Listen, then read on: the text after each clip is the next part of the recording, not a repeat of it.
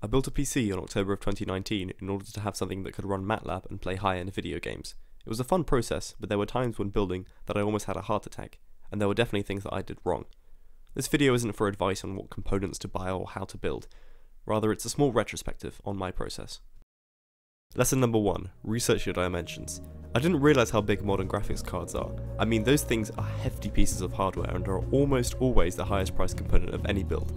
So make sure that your case is wide enough to provide sufficient clearance, both to fit the card as it sticks out from its slot on the motherboard, and to accommodate enough room for the power supply cables.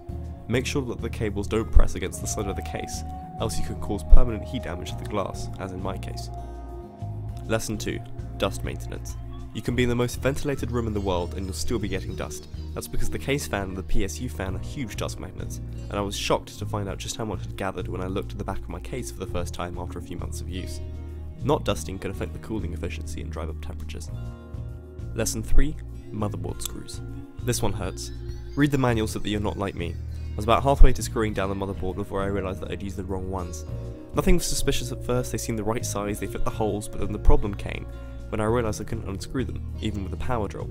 Take things slowly and read the manual. Lesson 4, cable management. When you first build, it's less important, as you simply need to make sure everything is working and connected correctly. After a bit of use, however, it's good for both aesthetics and airflow to use the cable ties provided with the case to secure some wires behind some compartments. Lesson 5, sufficient cooling. Unfortunately, my AMD CPU gets up to the high 80s and 90s quite frequently, and this is due to insufficient cooling from both the case and the CPU stock fan itself. For the longevity of your components, I would research a case that has at least 2 fan slots, and investing in an aftermarket CPU cooler to improve where manufacturers have dropped the ball a little. Looking back, I feel like kicking myself over some of my mistakes, which could have been avoided with a little more research time and patience. I hope these tales of caution help someone watching this.